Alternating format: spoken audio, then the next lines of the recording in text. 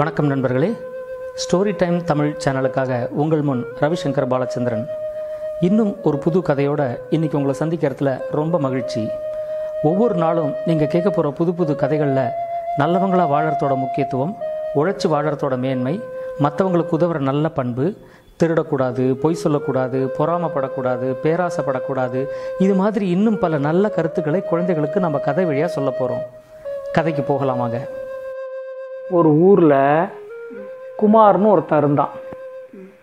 அவன் என்ன பண்ணான், அவனோட வீட்டிலேயே வாசலில் ஒரு பெரிய ஃபேன்சி கடை வச்சுருந்தான். அந்த ஊர் ரொம்ப சின்ன ஊர். அந்த ஊரில் இவனோட கடை மட்டும்தான் ஃபேன்சி கடை இருந்துச்சு. ஃபேன்சி கடைன்னா அதில் இந்த பேட்டு, பாலு, பொம்மை, வாட்சு, வளையல், பொட்டு, இது மாதிரி எல்லாமே இருக்கும். அந்த மாதிரி ஒரு கடை வச்சுருந்தான். அந்த கடையில் பாதி நேரம் குமார் உட்காந்துருப்பான், பாதி நேரம் குமார் பொண்டாட்டி உட்காந்துருப்பாங்க. இவன் என்ன பண்ணுவான், கடையில் இருக்கிற பொருள்லாம் விற்க இவன் வெளியூருக்கு போய் அங்கேருந்து இந்த மாதிரி பொருள் எல்லாத்தையும் வாங்கி ஒரு மூட்டையில் கட்டி எடுத்து வீட்டுக்கு வருவான். வீட்டுக்கு வந்துட்டு மறுபடியும் விற்பான் அது எல்லாத்தையும்.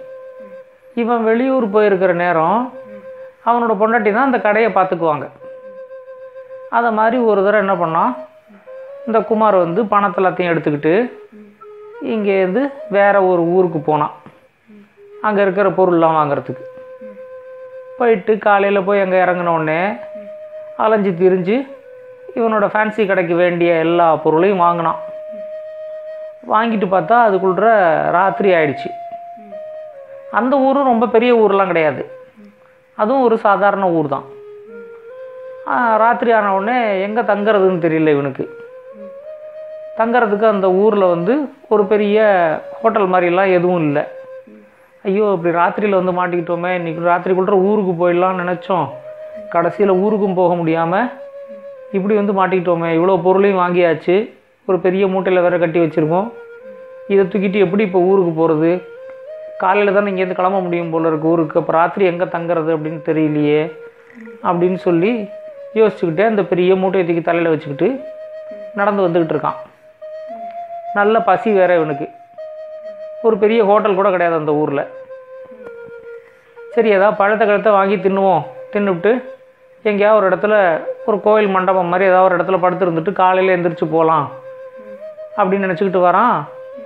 பார்த்தா ஊரில் விளக்கு எதுவும் இல்லை, ஹோட்டல் ஒன்றும் இருக்கிற மாதிரி தெரில, பழக்கடையெல்லாம் ஒன்றும் இருக்கிற மாதிரி தெரில. எல்லோரும் சாப்பிட்டு படுத்த மாதிரி அவ்வளோ டைம் ஆகிடுச்சு. ராத்திரி 10:30 மணிக்கிட்ட ஆகிடும் போல இருக்குது. இவன் என்ன பண்ணான், மூட்டை தூக்கிட்டு இப்படி நடந்து வந்துக்கிட்டு இருக்கான். எங்கேயுமே எல்லா வீடும் சாத்தி கிடக்கு. தூரக்க பார்த்தா ஒரு சின்ன வெளிச்சம் தெரிஞ்சிச்சு, யாரோ ஒரு விளக்கை கொளுத்தி வச்ச மாதிரி. சரி, அங்கே ஏதோ ஒரு விளக்கு தெரியுது, விளக்கு வெளிச்சம் தெரியுது, அங்கே போனோன்னா எதாவது கடை இருந்துச்சுன்னா எதாவது சாப்பிட்டுக்கிட்டு அங்கேயே படுத்துருந்துட்டு காலையில் எழுந்திரிச்சு ஊருக்கு போகலாம் அப்படின்னு சொல்லிட்டு நேராக அந்த விளக்கு வெளிச்சம் இருக்கிற இடத்துக்கு போனான். அது நல்ல ஊரை விட்டு தள்ளி இருக்கிற இடத்துக்கு வந்துருச்சு. வந்தால் அந்த விளக்கு வெளிச்சம் ஒரு வீட்டிலேருந்து வருது. அந்த வீட்டில் ஒரு தாத்தாவும் பாட்டியும் இருக்காங்க. இவன் அங்கேருந்து மூட்டையை தூக்கிட்டு வந்த உடனே, யாருப்பா நீ இந்த பக்கம் வந்திருக்க, இங்கே வேறு வீடெல்லாம் எதுவும் கிடையாதே, எங்கே போகணும் உனக்கு அப்படின்னு கேட்டாங்க அந்த பாட்டி. உடனே, இல்லை பாட்டி, நான் வெளியூர், நான் இங்கே பொருள்லாம் வாங்குறதுக்கு வந்தேன், காலையிலேருந்து அலைஞ்சி திரிஞ்சு எல்லா பொருளையும் வாங்கி மூட்டையாக கட்டிட்டேன், இதை தூக்கிக்கிட்டு நான் ஊருக்கு போகணுன்னு பார்த்தா அதுக்குள்ளே ராத்திரி ஆகிடுச்சு, இனிமே ஊருக்கு போக முடியாது போல இருக்குது, நாளைக்கு தான் போக முடியும், அதனால தான் ராத்திரி எங்கே தங்குறதுன்னு தெரியல அப்படின்னு சொன்னான். உடனே, அதுக்கு என்னப்பா, அந்த மூட்டையை வாசல் அப்படி திண்ணைக்கு பக்கத்தில் போட்டுட்டு நீ இங்கே உள்ளே படுத்துக்க அப்படின்னு சொன்னாங்க. உடனே, அப்பாடா நமக்கு குளிர் இல்லாமல் ஒரு இடம் கிடச்சிச்சு படுக்கிறதுக்கு அப்படின்ட்டு அவங்க சொன்ன இடத்துல அந்த மூட்டையை கொண்டு போட்டுட்டு துண்டை விரித்து படுக்கிறதுக்கு வந்தான். அப்போ அந்த தாத்தா கேட்டார், ஏன்பா நீ உன்னை பார்த்தா ரொம்ப களைப்பாக இருக்கிற மாதிரி தெரியுது, ஏதாவது சாப்பிட்டியா அப்படின்னு கேட்டார். உடனே, இல்லை நானும் தேடி பார்த்தேன், இந்த ஊரில் சாப்பிட்றதுக்கு ஒன்றும் கிடைக்கல, ஹோட்டல் இல்லாமல் ஒன்றும் இல்லை, சரி ஏதாவது பழம் ஏதாவது சாப்பிட்லாம் அப்படின்னு பார்த்தா பழக்கடையும் ஒன்றும் திறக்கலை, அதனால் மத்தியானம் சாப்பிட்டது தான், அதுக்கப்புறம் ஒன்றும் சாப்பிடல அப்படின்னா. உடனே தாத்தா பாட்டிக்கிட்ட, நமக்கு தான் சாப்பிட்றதுக்கு பண்ணி வச்சுருக்கிறேன், நாமளும் தான் இன்னும் சாப்பிட்லையே, சரி இவரோட உட்காந்துட்டு நாமளும் இன்றைக்கி சாப்பிடுவோம், நாம் நமக்கு ராத்திரி என்ன உணவு இருக்கோ அதை 3 பேரும் நம்ம ஷேர் பண்ணி சாப்பிடுவோம் அப்படின்னு சொன்னார். உடனே பாட்டியும் சரின்ட்டாங்க. அப்பாடா நமக்கு சாப்பிட்றதுக்கு ஏதோ கிடச்சிச்சு அப்படின்னு நினச்சிக்கிட்டு இவனும் அவங்களோட சாப்பிட உக்காந்துக்கிட்டான். உட்காந்தா பாட்டி நல்ல பெருசு பெருசாக கொழக்கட்டை பண்ணியிருந்தாங்க.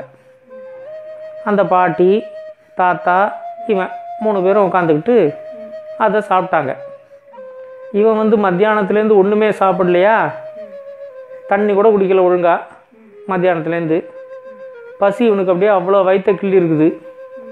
இவனுக்கு அந்த கொழக்கட்டையை சாப்பிட்ட உடனே அது அவ்வளோ அருமையாக இருந்துச்சு சாப்பிட்றதுக்கு. உடனே அதை நல்லா ரசித்து ருசித்து சாப்பிட்டான். இது என்னன்னு தெரியலையே, ஆனால் சாப்பிட்றதுக்கு அவ்வளோ நல்லா இருக்கே அப்படின்னு நினச்சிக்கிட்டு பாட்டிட்டானா ஒன்றும் கேட்கல. என்ன பண்ணால் சாப்பிட்டு முடிச்சுட்டு ரொம்ப நன்றி பாட்டி, ரொம்ப நல்லா இருந்துச்சு அப்படின்னு சொல்லிவிட்டு போய் படுத்து தூங்கிட்டான். இவனுக்கு இருக்கிற களைப்பில் அப்படியே நல்லா அசந்து தூங்கிட்டான். அப்புறம் காலையில் அந்த தாத்தா எழுப்பி விட்டார். ஏன்பா பொழுது நல்லா விடிஞ்சிருச்சுப்பா, நீ ஊருக்கு போகணும், நீ சீக்கிரமா அப்படின்னு. ஆமாம் ஊருக்கு போகணும் அப்படின்ட்டு கிடுக்கிடுன்னு எழுந்திருச்சு. என்ன பண்ணால் மூஞ்சியெல்லாம் கழுவிக்கிட்டு நான் கிளம்புறேன் பாட்டி அப்படின்னு சொல்லிட்டு அந்த வீட்டிலேருந்து கிளம்புனான் மூட்டையை தூக்கிட்டு கிளம்பும்போது அந்த பாட்டி சரிப்பா போயிட்டு வா அப்படின்னு சொன்னாங்க. பாட்டி உங்களுக்கு ஏதாவது பணம் தரட்டுமா, ராத்திரி வேறு சாப்பிட்டேன், மத்தியானம் இங்கே வேறு ராத்திரி தங்குனேன் அப்படின்னா. அதெல்லாம் ஒன்றும் வேண்டாம்ப்பா, பணம்லாம் வேண்டாம், நாங்கள் எங்களோட சாப்பாட்டை தானே உனக்கும் போட்டோம், அதனால் பணமெல்லாம் வேண்டாம் அப்படின்ட்டாங்க.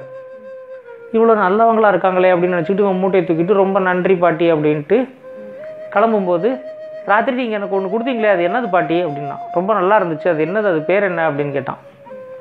அதுவா, அது பேர் கொழுக்கட்டைப்பா அப்படின்னாங்க. உடனே சரின்ட்டு என்ன பண்ணால் இவன் ஊருக்கு போன உடனே நம்ம பொண்டாட்டிக்கிட்ட சொல்லி இந்த கொழுக்கட்டையை பண்ண சொல்லணும், நல்லா இருந்துச்சு சாப்பிட்றதுக்கு அப்படின்னு நினச்சிக்கிட்டு அங்கேருந்து கிளம்புனான். எங்கேயாவது இந்த பேர் மறந்துட போகுதுங்கிறதுக்காக அவன் என்ன பண்ணான், கொழுக்கட்டை கொழுக்கட்டை கொழுக்கட்டைன்னு சொல்லிக்கிட்டு அங்கேருந்து நடந்து வந்துக்கிட்டு இருந்தான். தலையில் ஒரு பெரிய மூட்டை, அந்த மூட்டையோட இந்த பேரை மறக்கக்கூடாதுங்கிறதுக்காக கொழுக்கட்டை கொழுக்கட்டைன்னு சொல்லிக்கிட்டே வந்துக்கிட்டு இருந்தான். இப்படியே நடந்து இவனோட ஊருக்கு கிட்ட வரும்போது பார்த்தா சாயந்தரம் ஆயிடுச்சு. சாயந்தரம் ஆன உடனே இன்னொரு 2-3 கிலோமீட்டர் போனால் இவனோட ஊர் வந்துடும். அது மாதிரி இருக்கிற இடத்துல பார்த்தா சின்னதாக ஒரு வாய்க்கால் வந்துச்சு. வாய்க்கால்னால் இந்த பெரிய ரிவர்லாம் இருக்குல்ல, அதே மாதிரி சின்னது. அதை எல்லோரும் என்ன பண்ணுவாங்க, அதுக்கு குறுக்க பிரிட்ஜெல்லாம் ஒன்றும் கிடையாது, இந்த பக்கத்துலேருந்து அந்த பக்கத்துக்கு தாண்டி தான் போவாங்க எல்லோரும். அது மாதிரி அவ்வளோ சின்னதாக இருந்துச்சு அது. அது மாதிரி எல்லோரும் தாண்டி போகும்போது ஆத்திரி பாட்சா அப்படின்னு கத்திக்கிட்டே எல்லோரும் தாண்டினாங்க. தாண்டி அந்த பக்கம் குதிச்சு அவங்க மாட்டுக்கும் போயிட்டாங்க. அதே மாதிரி அந்த பக்கத்துலேருந்து இந்த பக்கம் வர்றவங்களும் பார்த்தா ஆத்திரி பாட்சான்னு கத்திக்கிட்டே அந்த வாய்க்காலை தாண்டி இந்த பக்கம் குதிச்சாங்க. இவன் என்ன பண்ணா, மூட்டையை தூக்கிட்டு கொழுக்கட்டை கொழுக்கட்டை கொழுக்கட்டைன்னு சொல்லிட்டு போயிட்டு இருந்தானா. இவன் அந்த வாய்க்கால் கிட்ட வந்த உடனே என்ன பண்ணான், இந்த மூட்டையை தலையிலேருந்து எடுத்து முதல்ல மூட்டையை தூக்கி வாய்க்காலுக்கு அந்த பக்கம் தூக்கி விட்டுறிஞ்சான். மூட்டை அந்த பக்கம் போய் விழுந்துச்சு. விழுந்த உடனே எல்லாரும் எப்படி தாண்டுறாங்கன்னு பார்த்தான். எல்லாரும் ஆத்திரி பாட்சான்னு கத்திக்கிட்டு தாண்டறதை பார்த்தான். பார்த்த உடனே இவனு என்ன பண்ணான், ஆத்திரி பாட்சா அப்படின்னு கத்திக்கிட்டு இவனும் தாண்டி இந்த பக்கம் குதிச்சான். குதிச்சு விட்டு அவனோட மூட்டையை தூக்கி தலையில் வச்சுக்கிட்டான். தலையில் வச்சுக்கிட்டு இவனுக்கு என்ன பண்ணிச்சு, இந்த கொழக்கட்டைங்கிற பேர் மறந்து போச்சு. ஆத்திரி பாட்சா அப்படின்னு சொல்லிக்கிட்டே அந்த மூட்டையை தூக்கி தலையில் வச்சுக்கிட்டு நேராக இவனோட ஊருக்கு வந்தான். இவனோட வீட்டுக்கும் வந்துட்டான். வந்துட்டு மூட்டையெல்லாம் கொண்டு போய் இறக்கி வச்சுக்கிட்டு அவனோட பொண்டாட்டியை கூப்பிட்டு, உனக்கு ஆத்திரி பாட்சா பண்ணுறதுக்கு தெரியுமா அப்படின்னா. அவனோட பொண்டாட்டி ஆத்திரி பாட்சா பண்ணுறதா, என்னது அது அப்படின்னாங்க. சாப்பிட்றது ஆத்திரி பாட்சா அப்படின்னா. அப்படிலாம் ஒன்றும் இல்லையே அப்படின்னாங்க. அதெல்லாம் இல்லை, ஆத்திரி பாட்சான்னு ஒன்று இருக்குது, நான் நேற்று ராத்திரி சாப்பிட்டேன், ரொம்ப நல்லா இருந்துச்சு, ஆத்திரி பாட்சா கூட உனக்கு சமைக்க தெரியாதா அப்படின்னு கேட்டு சத்தம் போட்டான். அவனோட பொண்டாட்டி இல்லைங்க ஆத்திரி பாட்சான்லாம் ஒன்றும் கிடையாது அப்படின்னாங்க. உடனே இவனுக்கு பயங்கர கோவம் வந்துருச்சு. நான் தான் சொல்கிறேன் ஆத்திரி பாச்சான்னு ஒன்று இருக்குது, நேற்று ராத்திரி அதை நான் சாப்பிட்டேன், நல்லா இருந்துச்சுன்னு. நீ வந்து என்ன ஆத்திரி பாச்சா கூட உனக்கு சமைக்க தெரில, நீ அப்படி ஒன்று இல்லவே இல்லைன்னு சொல்லி நீ என்கிட்ட சாதிக்கிற அப்படின்னு சொல்லி இவனோட பொண்டாட்டியை போட்டு இழுத்து போட்டு நல்லா அடி அடின்னு அடிச்சுவிட்டான். அந்த அம்மா வந்து அழுதுகிட்டே படுத்து தூங்கிருச்சு. இவனும் ராத்திரி ஒன்றும் சாப்பிடவே இல்லை. அந்த கோவத்தில் அந்த அம்மாவும் ஒன்றும் சாப்பிடல, படுத்து தூங்கிட்டாங்க. காலையில் எழுந்திருச்சான். எழுந்திருக்கும் போது தான் பார்த்தா பக்கத்து வீட்டில் இருக்கிற அம்மா வந்து இவங்க வீட்டுக்கு வந்திருந்தாங்க. என்னாச்சு நேற்று ராத்திரி ஒரே சண்டை உங்கள் வீட்டில் அப்படின்னு கேட்டுக்கிட்டு அங்கேருந்து வந்தாங்க. இவன் அப்படியே உள்ளே இருக்கான். இவனோட பொண்டாட்டியோட மூஞ்சியை பார்த்து, ஐயோ என்ன உங்கள் வீட்டுக்காரர் வந்து உன்னை போட்டு இப்படி அடிச்சிருக்காரு, இப்படி முகமெல்லாம் வந்து குழக்கட்டையாக வீங்கியிருக்குது அப்படின்னு அவங்க கேட்டாங்க. உடனே இவன் உள்ளேருந்து ஆமாம் குழக்கட்டைன்னு கத்திட்டு ஓடி வந்தான். உடனே அவங்களே பயந்து போயிட்டாங்க. என்னடா அவன் திடீர்னு குழக்கட்டைன்னு கத்திட்டு வரான் அப்படின்னு. ஆமாம் குழக்கட்டை தான் நான் சாப்பிட்டேன், அதுதான் எனக்கு வேணும், அதுதான் நல்லா இருந்துச்சு அப்படின்னு. குழக்கட்டைக்கா நீங்கள் இப்படி சொன்னீங்க, நேற்று வந்து ஏதோ ஆத்திரி பாச்சா நீங்கள் அப்படின்னு. ஆமாம் நான் தான் அதோட பேரை மறந்து போயிட்டு நான் வந்து ஆத்திரி பாச்சான்னு சொல்லிட்டேன் அப்படின்னா. நல்லா இருக்குப்போ, குழக்கட்டையை வந்து ஆத்திரி பாச்சான்னு சொல்லி அது என்னங்கிறது தெரியாமல் ராத்திரி போட்டு அடின்னு அடித்து இப்படி முகமெல்லாம் வீங்குற அளவுக்கு கொண்டு வந்துட்டியே அப்படின்ட்டு அதுக்கப்புறமா அவங்க வந்து அவனுக்கு குழக்கட்டை பண்ணி போட்டாங்க. அந்த குழக்கட்டையை சாப்பிட்டு இதுதான் நல்லா இருக்குது அப்படின்னு சொல்லி அவனும் வந்து நான் இனிமேல் ஒன்று அடிக்க மாட்டேன், அடித்ததுக்கு ரொம்ப சாரின்னு சொல்லி மன்னிப்பு கேட்டுக்கிட்டான். நல்லா இருந்துச்சு அந்த கதை. இந்த கதை உங்களுக்கு பிடிச்சிருந்தா லைக் பண்ணுங்கள், கமெண்ட் பண்ணுங்கள், ஷேர் பண்ணுங்கள். முக்கியமாக மறக்காமல் சேனலை சப்ஸ்கிரைப் பண்ணுங்கள். உங்களுக்காக, உங்கள் குழந்தைங்களுக்காக இன்னும் இது மாதிரி நிறைய நல்ல நல்ல கதைகள் வந்துக்கிட்டே இருக்குது. ஸ்டோரி டைம் தமிழ் சேனலோட தொடர்பில் இருங்க. நன்றி, வணக்கம்.